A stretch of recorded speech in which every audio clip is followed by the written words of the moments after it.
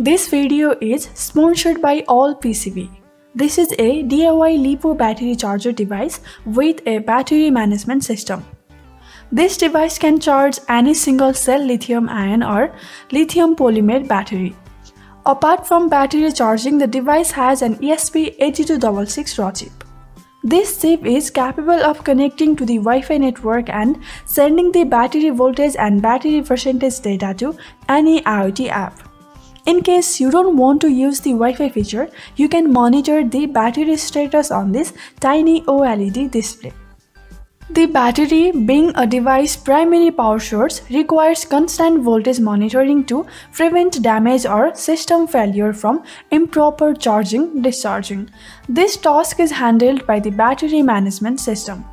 The BMS keeps track of the battery voltage, current, temperature and has an auto cut-off system ensuring the safe usage of lithium-ion or lithium polymer batteries.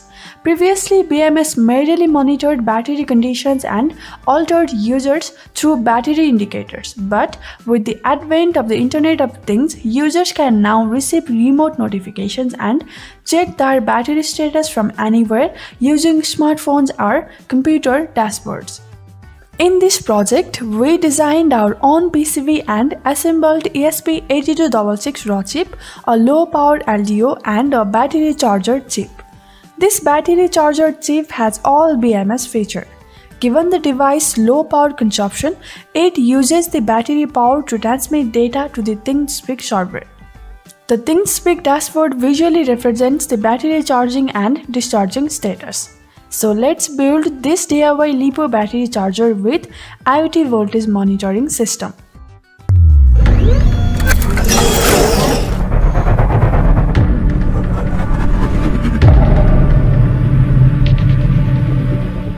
Let us take a look at this design part of this project. Starting from here, it has a micro USB port for battery charging. The battery charging is managed by this IC called MCP73831, which is a very efficient battery charging chip from Microchip. This LED indicates battery charging. The 3.7 volt lithium-ion battery can be connected here. This is a slight switch to turn on and off the entire circuit. Then we have a low power LDO called ST7333 from Holtec. This supplies 3.3 volt power to the entire system. The main important thing is this voltage divider network registers value, which is fed to the ESP8266 ADC pin, which calculates the battery voltage. Then we have ESP8266 𝗲𝗃𝗃𝗃, which controls the entire operations for battery management. Using these header pins, we can program the raw ESP8266 chip. The programming operation is handled by these two transistors, which are automatic. There is no need to press any reset or flash button. Everything is automatically managed. These GPIO ports are optional. You may use them to connect any digital sensors or peripherals. This OLED display is also optional in case you don't want to use the Wi-Fi feature. After designing the schematic, I converted the schematic to PCB. The PCB is very tiny and the components needed to be soldered on both sides. This is the 3D view of the PCB. The PCB looks awesome. Now I generated the GOVA file. Now it's time to order the PCB. So I visited ALLPCB, which is the official sponsor of the video as well. You can get your trial PCB at only $1 here. It is very cheap compared to all other PCB manufacturers.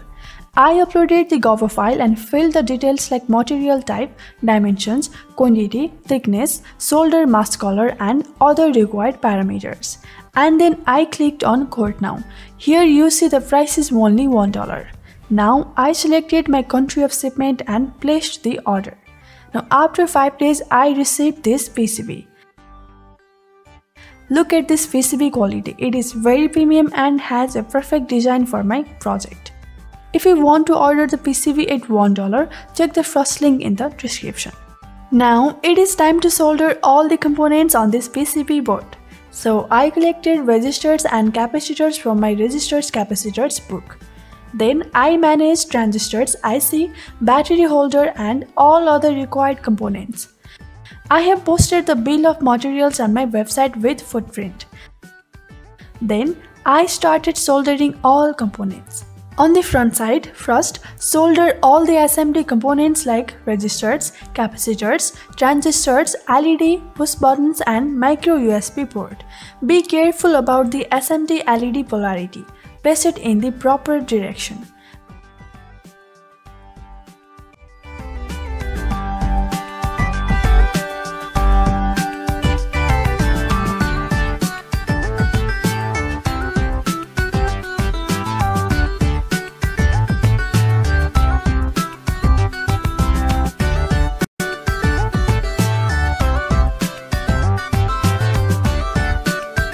After soldering all this, you can solder the ESP8266 raw chip.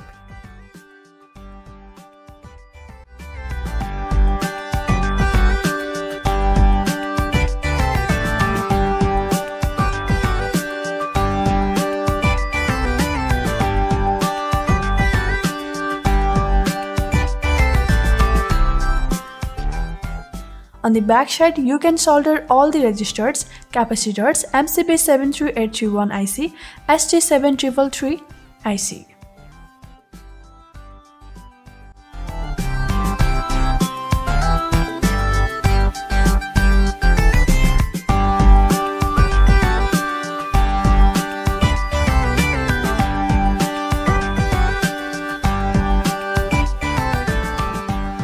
After soldering all the SMD components, you can solder the through-hole components like slide switch, battery connector pins and male-female header pins.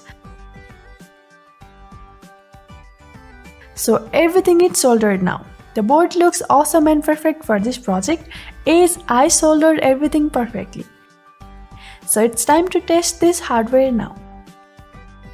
To do that, first connect the 3.7 volt LiPo or lithium-ion battery to the battery port. Slide the switch to turn on the system. When the switch is lit, the LED on ESP8266 chip blinks, which indicates the hardware is fine. To test the battery charging, insert the micro USB charger to micro USB port. The red LED on the board turns on immediately, indicating the battery charging system is working fine. To test whether you are able to upload the code to the ESP8266 chip or not, connect the FTDI module to the board using the pins mentioned in the PCB. Make sure to connect the RTS pin from side of the FTDI module as well. Connect the FTDI board to your computer and open Arduino Blink sketch. From the board list, select generic ESP8266 board and also select the COM port. Now hit the upload button to upload the code. After successful uploading, the Arduino IDE will show the following messages. This means the code is successfully uploaded and you are ready to go.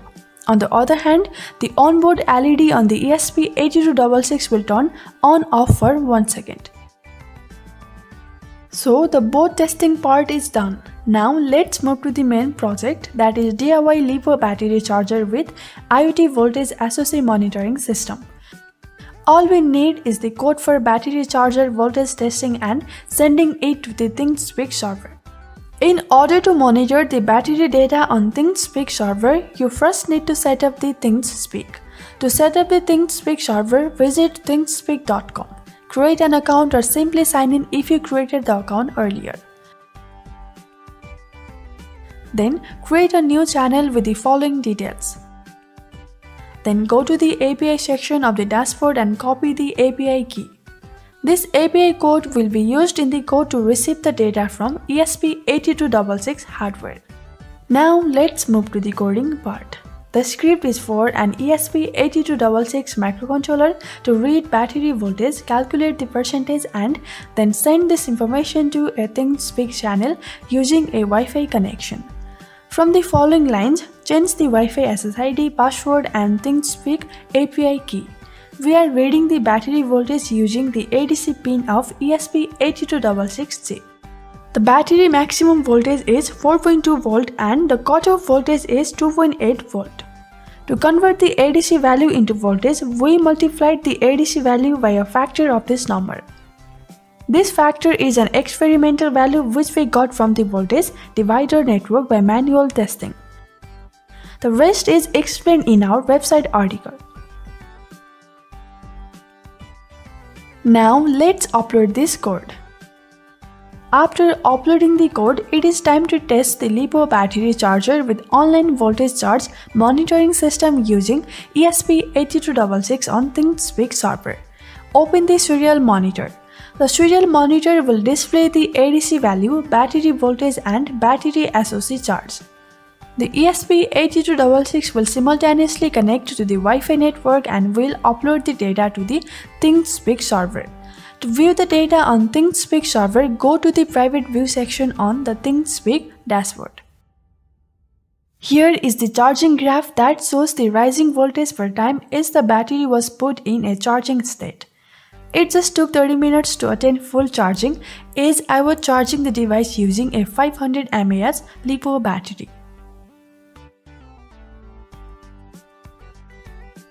In order to see the discharge curve, I had to leave the device turned on for the whole night. As the device is low power, the discharging process is slow. Here is the discharge graph on Thingspeak Server. You may set up the widgets and graphical display on Thingspeak Server according to your wish. Apart from monitoring the voltage online, what if you do not have a Wi-Fi connection? In this case, you may solder a 0.96 inches I2C OLED display on the backside and write code to display battery voltage and percentage on OLED. In conclusion, we have successfully created a DIY LiPo battery charger that integrates an IoT voltage monitoring system using an ESP8266 board. Our custom designed PCB is awesome. Thanks to ALLPCB for this PCB and thank you all for watching this video. See you in the next video. Bye bye.